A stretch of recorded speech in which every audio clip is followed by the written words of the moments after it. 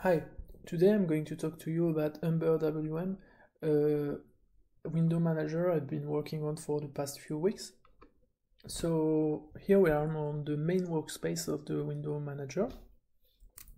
So let's go ahead and launch a web browser. Go to the project web page. Okay. So the first thing you want to do is launch a terminal, and let's go ahead and do as the documentation says. So you need to install Rust and Cargo to use it. So because it is coded in Rust and the configuration is in Rust.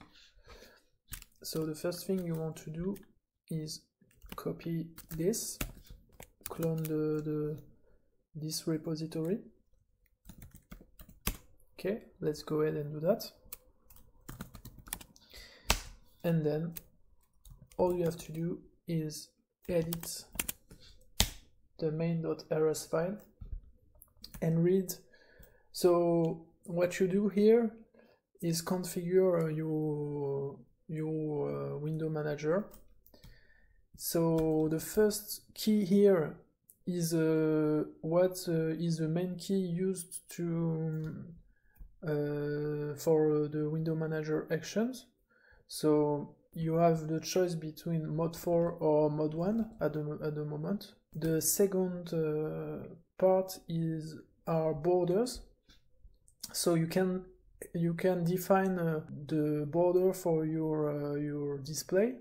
So here I have defined a top border of 20 pixels because I'm using Xmode bar. This needs 20 pixels. So it is a gap between the border of the screen, basically. You can define the size of your border. So here I have a border of 1 pixel. The color when it is focused, so here it is purple, and it is not focused, so it is black. You can define the gaps between your windows if you want. Here I have a gap of 10 pixels. And then you define the keys to push to switch to your workspace, which is the workspace name. So here I have several workspaces. For example, let's go to the U. We are on workspace A, so if I push super A, I will keep on being on the first workspace. Let's go on the third workspace, super I. Okay, so here we are. Then you can define custom actions. For example, here when you press super R, it will launch Rofi. So this is how it is done. Another one is how to quit the window manager with super Q. Then you can define the keys for the window manager actions. For example, to switch between windows, you press super space. So here we can switch between windows. Let's spawn a new window. To close a window, you can do super W. And to switch layout, you can press super F.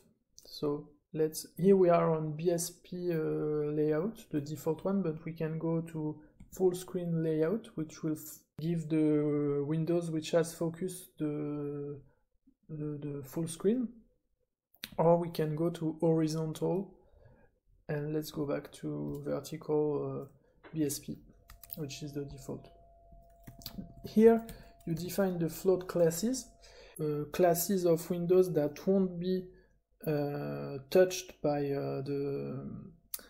like a GIMP or some window that you don't want the window manager to change the size. And you can define auto float types, which are kind of windows that you don't want the window manager to modify. So for example, notifications, you don't want the notifications to be tiled, so This is the kind of things you can define here. And also, last but not least, the event callbacks.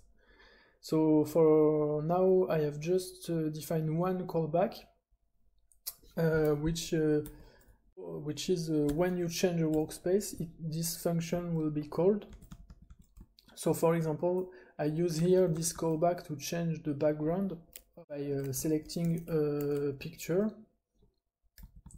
and using nitrogen to display this picture. So for example, here let's go to workspace I, and you can see the picture has changed, and this is how that is done. So once you've configured your